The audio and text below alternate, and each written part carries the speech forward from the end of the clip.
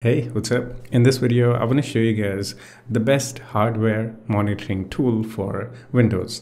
It is called Radiograph, and this thing is beautiful. All right. Recently, I made a few changes in my system, and I really needed a tool like this. I have tried many other tools for hardware monitoring, but this one is the best because it's simple and looks modern. Mainly, I use this tool to monitor my CPU and GPU temperature. You can see the CPU temperature here, around 40, 45.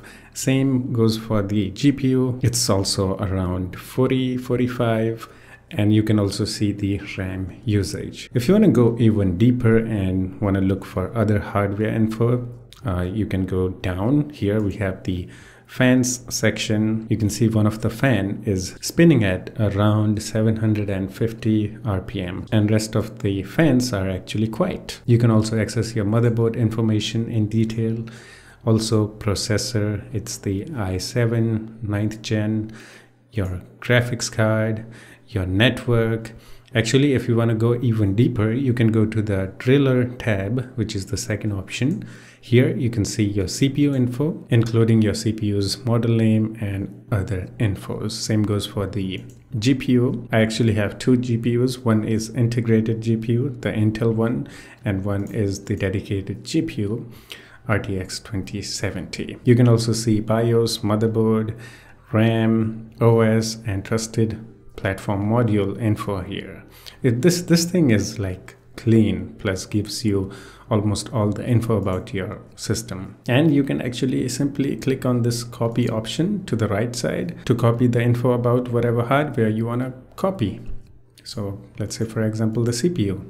Just click on copy and the info will get copied to your clipboard. Now let's go to the storage section. Here you'll see all the disks in your system, and it also shows you a health status. In the middle here, you can see it says fine, fine, fine, which means all my storages are healthy. This is also really useful. If you expand the option, obviously you're going to get even more info about your disk. Like for example, you can see this is a HDD. If I expand the other one, okay, wait, I think I found an error in this tool.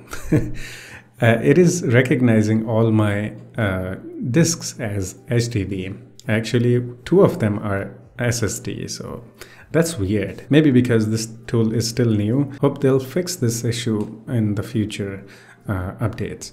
But I still like this, all right? I still like this. This thing is really good. Again, as I said, most of the time I use this tool to monitor the CPU and GPU temperature. Windows Task Manager actually can show you the GPU temperature if you have a dedicated GPU. It says 47 degrees Celsius, 47. So it's accurate. So yeah, pretty good.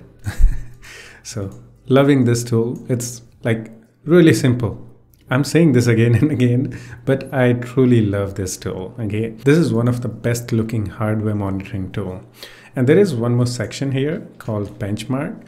And as of me making this video, it looks like this option isn't available in stable version of this tool. As of now, this option is only available in beta. So it looks like soon it will also get the benchmark option. So that is also cool.